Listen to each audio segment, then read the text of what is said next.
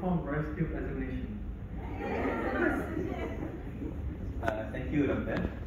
Today I would like to perform rice tube insertion for this gentleman. Okay. First of all, I would like to talk to the patient and inform verbal consent regarding this procedure.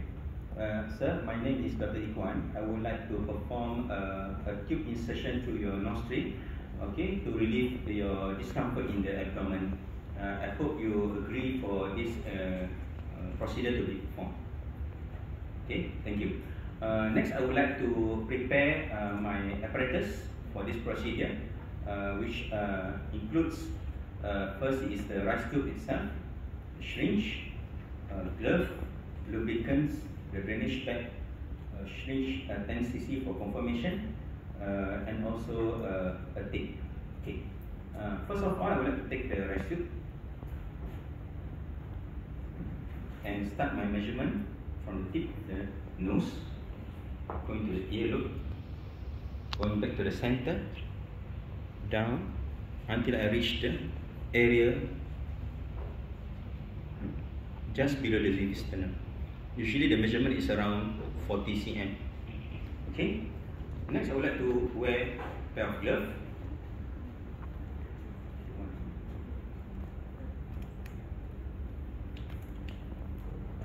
I'm using size 12 or 14 rice tube.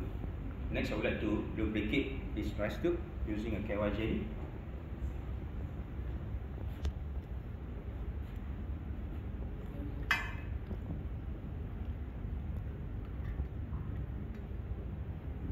And ask the patient which nostril the patient feels comfort for me to insert the rice tube. Sir, may I know which nostril that you prefer for me to put the tube?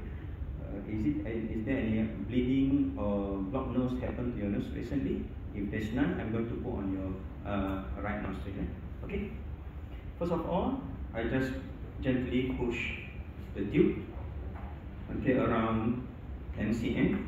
Usually there is some resistance at the nasopharynx. Just pass it gently. Then I ask the patient to swallow so that the vocal part close and the tube go nicely into the esophagus.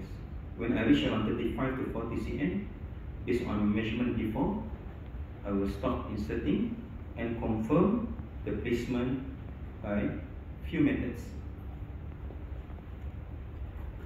I need a stethoscope, flush 10 cc of air to hear a burping sound in the stomach by auscultation.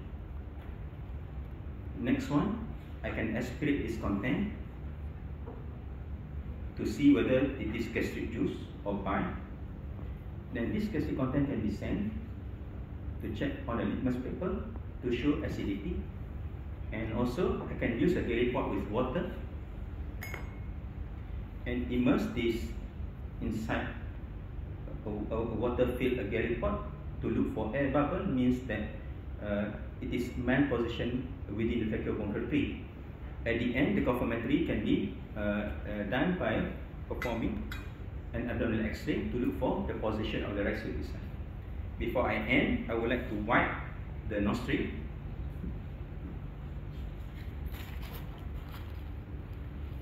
and put a tape to secure and connect this rice tube to the drainage tank. At the end, I'll thank the patient for this procedure. Sir, thank you for allowing me to put this rice tube to give you comfort from your problem now. Okay, thank you.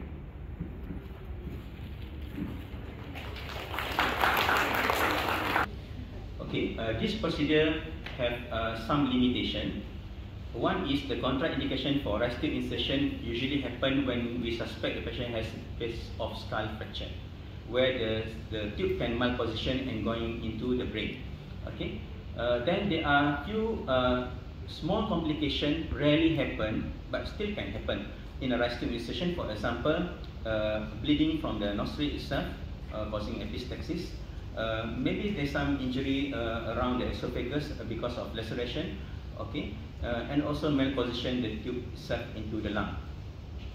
However, there are actually more important indication itself when we have to perform this procedure. For example, in the patient who has intestinal obstruction for any possibility. For example, post-operative ideas. Number 2 is through obstruction secondary to a tumor or stricture or a valvulus. It is called a dip and suck strategy before the patient is embarked to the proper management plan. At the end, the patient should go for a definite procedure to know the cause of the intestinal obstruction itself. Okay.